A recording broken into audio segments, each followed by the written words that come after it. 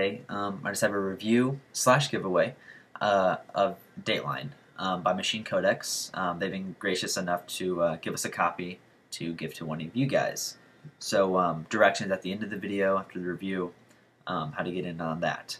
So what Dateline is, it's an app basically for your desktop to just show you the days of the week. It's like a calendar. And there's two versions. There's the free version and there's the advanced version where you have to register. You get a key. It's $4.95. I would actually recommend buying it. It's not very expensive, but it's very useful, very handy, and I use it all the time. In the free version, what I'm going to do now, you get all the basic stuff. It's actually horizontal across your screen. You can change the dimensions of it. You can change the fonts, the colors, the opacity, where it's at, like it floats above windows, below windows, stuff like that. And let's just kind of get into it. Okay, so you see it over here on the left side of the screen. It's vertical right now. And you see these, the first thing that kind of pops out that's strange are these boxes around the 10th and the 12th.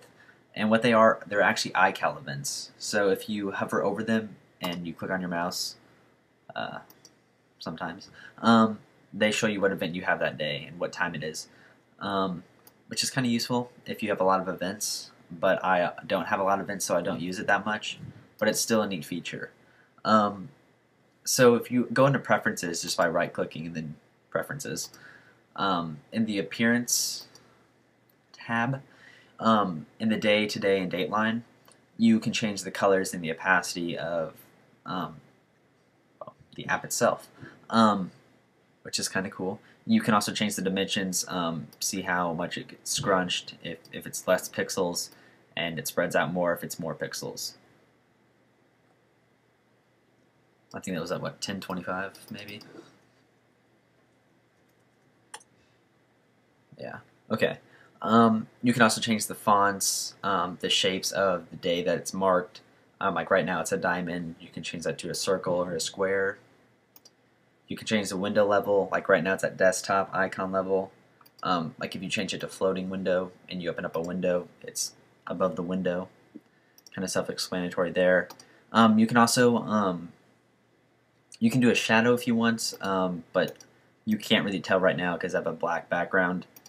Or the month title, and January 2010 is up there. So yeah, see, basic features is just it's very basic, but actually the basic, it's actually horizontal across your screen, and you change the stuff. If you do pay $4.95 and get the key and then the license key, you do get the advanced tab opened up. There's a couple of neat features in here, like I have mine vertical usually, just because it's a little bit neater, looks nicer on the screen. Yeah, and as you see right now, I have to drag it back if you change the position, which is kind of annoying because that's one thing I wish they would fix. Also, I think in the free version you should be able to lock the Dateline position. Just so you're not like actually dragging your mouse around and you click on something and it drags across the screen, because it does take a while to put back. It's a little bit laggy, which I'm not a huge fan of, but you can't really complain.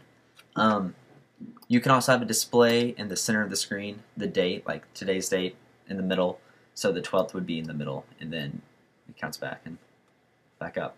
So the 31st would be up here, and the 27th down here. You can also change the pixel width of the iCal events, and you see it just changed. I like to just, it stands out a little bit more. You also don't even have to show your events from iCal. So yeah, there's just a few things for the advanced version. If you definitely like customizing your Mac and you have $4.95 laying around, I would definitely recommend buying this. It's a really neat app. It's very useful. And it's like you can't do much with it, but it's very useful. I use it all the time, looking at updates and stuff. So you don't have to, if you don't have it down here, you can search iCal and then wait for it to open up, and then you'd have to go to month view, look at it. This is just, it's really neat. So once again, thanks for Machine Codex giving it to us, licensing it to us, so we can have, we can do a giveaway. Okay guys, thanks for watching. Don't forget to rate, comment, subscribe, and stick around for the giveaway instructions. Okay guys, if you would like to get Dateline and you want the advanced version, you don't want to pay the $4.95 for it, this is what you're going to do. You have to subscribe to our channel, Tech Guy, and you have to comment. And you're going to comment with the DT giveaway dash, and then your comment, whatever it may be. Great bit. So yeah, that's all you have to do. We'd also like you to rate and comment, be truthful, give us criticism, so we can do better and in turn make better videos. We're going to wait till we get 200 subscribers before we do the giveaway, and then within the following days after the after we reach 200, we will give it away using random.com is what I think it is. And we put all the names in there, and then we make a new video and show who the winner is.